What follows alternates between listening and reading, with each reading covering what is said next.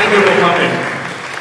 You're welcome. Yeah. So let's talk about how you met Bernstein. I know that in the 1990s you were studying in London. That's right. Yeah. And then you joined the Pacific Music Festival in Sapporo, in Japan. It's quite a distant place. What made you want to join that festival and eventually met? I didn't know anything about it. It's a Pacific Music Festival for countries bordering on the Pacific Ocean, which of course England is not. But the orchestra that was going to be teaching at the festival was the London Symphony Orchestra.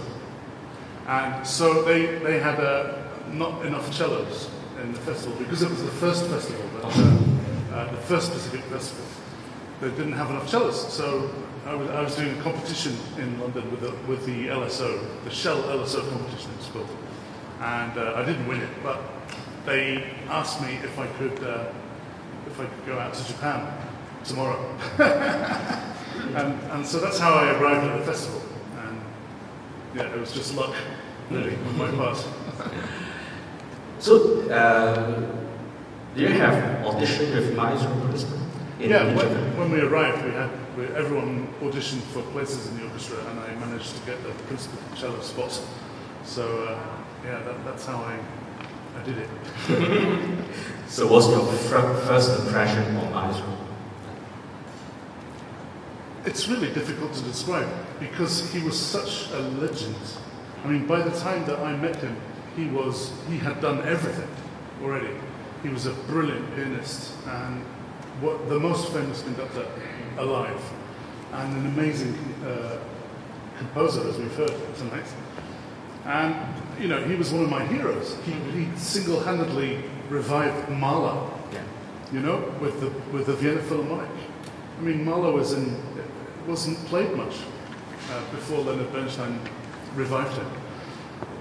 What an achievement! You know, it was incredible. So I met him. We were rehearsing the Schumann Second Symphony in Sapporo. We were rehearsing with a man called Eiji Ue, a famous Japanese conductor, very fine conductor. He was drilling us with the Schumann, and we were very, very focused, concentrating really hard. We'd had several rehearsals already.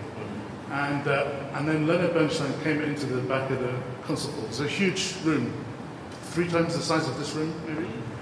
And 100 people in the orchestra, and lots of people watching, and very excited to meet Bernstein. And he came in and stood at the back of the hall, and a few people in the orchestra, saw him, and the focus starts to sort of shift from the conductor, and the conductor's still trying to keep us, and the focus is shifting. And he's walking around and looking and laughing and waving to people that he knows. And one by one, the focus shifts over there to Bernstein. And it was as if he had this kind of magic charisma, fantastic quality, that I've never seen that before or since. And eventually, even the Eiji Ue's focus also was behind him as well. And then the rehearsal ground to a halt, and we all stopped and just applauded him. And he stood there, like this, loving it. Can you share your experience of your first time to talk to him? Well, I mean, I think I spoke to him a few times, during I was 6 weeks we were with him, we were working with him.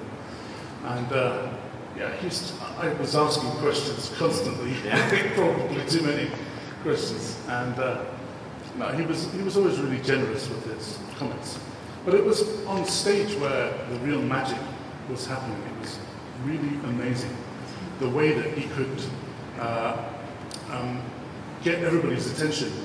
He didn't even need to say very much at all, actually. You were just so focused on him. I remember one time, another conductor, she was called Marin Olsop. She now conducts the Baltimore Symphony Orchestra. She was conducting a piece, and she was having a trouble with one corner of the piece. We couldn't figure out where to play. And then she turned around to Maestro Bernstein and said, what am I doing wrong?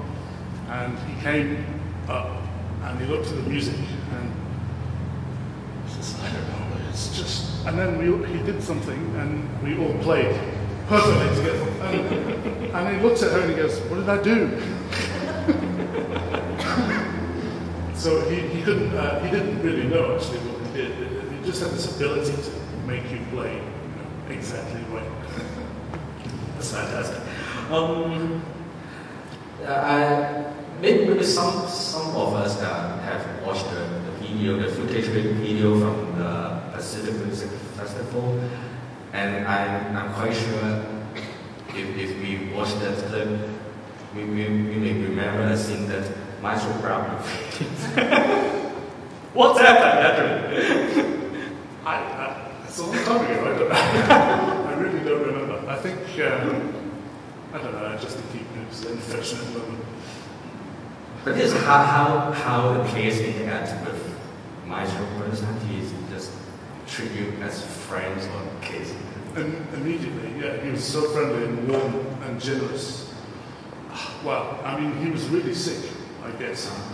He had emphysema and a lung problem, you know. He could barely breathe. But in the final concert, we played the Schumann Symphony, and he was jumping around on the podium, and so much energy. It was astonishing how much energy. He was like a teenager, with absolute joy, and this incredible energy. And after the concert, he walked off. It was the best concert I ever did, up until that point. Absolutely the best one. And after the concert, he dropped his baton on the stage. And I picked it up, and I had the baton. I don't know why I didn't keep it. But I, like a good boy, I went to his dressing room to give it back to him. And I was really shocked. He was sitting in a chair, slumped in the chair, and he had the oxygen mask. And the nurses were tending to him. He was so sick. He didn't have anything left, but it was pure love of music that kept him alive, I think. Mm-hmm. And it was a magic experience, it really was.